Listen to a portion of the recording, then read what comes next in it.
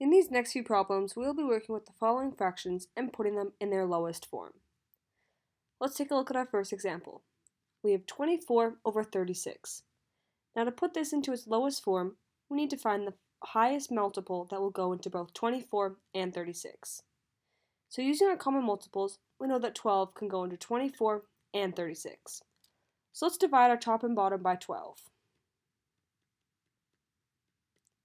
24 divided by 12 is 2, and then 36 divided by 12 is 3.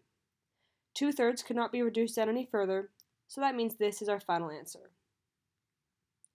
Now we have 12 over 18. Again, we want to ask, what's the highest multiple that can go into 12 and 18? Well, we know that 6 can go into 12 and 18, so let's divide the top and bottom by 6. 12 divided by 6 is 2, and then 18 divided by 6 is 3. 2/3 cannot be reduced down any further, so 2/3 is our final answer. Now we have 49 over 56. Well, 49 only has 3 multiples. 1, itself, and 7, because 7 times 7 is 49.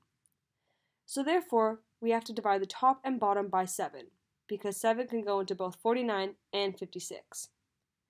49 divided by 7 is 7, and then 56 divided by 7 is 8.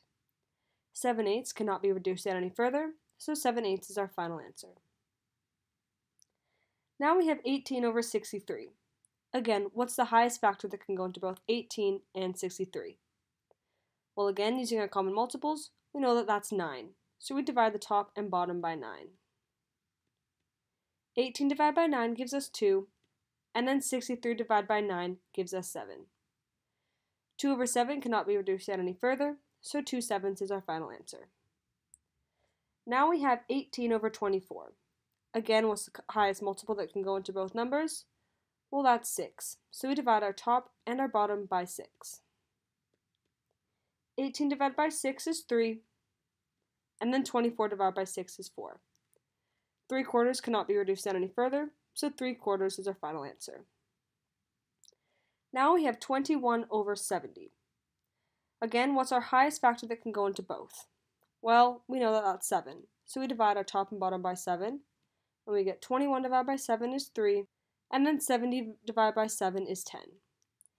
3 over 10 cannot be reduced down any further, so 3/10 is our final answer. Next we move on to 12 over 32. The highest factor that can go into 12 and 32 is 4, so we will divide our top and our bottom by 4, where 12 divided by 4 is 3, and 32 divided by 4 is 8. And 3 over 8 is our final answer. Next we move on to 40 over 90. Now for this example, we can either find our highest multiple, or we can just get rid of these zeros, because getting rid of these zeros is the same as dividing the top and the bottom by 10. So now after we get rid of our zeros, we're left with 4 over 9. Well, 4 over 9 cannot be reduced down any further, so 4/9 is our final answer. Next we have 12 over 40. The highest multiple that can go into both 12 and 40 is 4, so we'll divide the top and bottom by 4 to give us 3 over 10 as our final answer. In our last example, we have 24 over 48. Well, this one might be a bit tricky because it's not in our common multiples table, so let's start with dividing by what we know to be our highest multiple. We know that 12 can go both into 24 and 48. Let's divide our top and bottom by 12. 24 divided by 12 is 2, and then 48 divided by 12 is 4. Now we're left with 2 over 4, but 2 over 4 can be reduced down even further if we divide the top and bottom by 2. So 2 divided by 2 is 1, and then 4 divided by 2 is 2. 1/2 can't be reduced down any further, so 1/2 is our final answer.